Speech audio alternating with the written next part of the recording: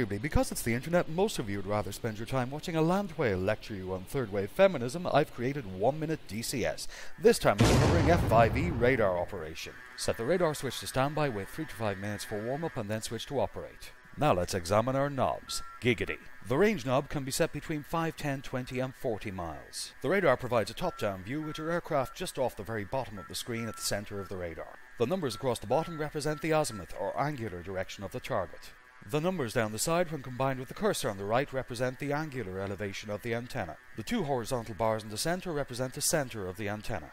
To calculate target range, remember that each horizontal bar represents 1/5 of the distance shown on the left. Only targets within a 10-mile radius can be locked by the TDC cursor. The radar elevation knob controls the elevation of your antenna. Scale controls grid visibility.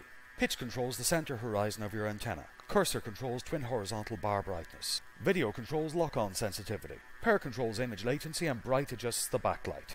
When you lock a target by pressing the dogfight missile forward switch, the target is compressed to a B sweep on the left while the main screen enters chase or bore sight mode. Fire when tone changes. Remember that your radar is gyroscopically centered, so it always stays aligned with the horizon. To sum up, turning on your radar is like setting up a profile on the dating app Grindr.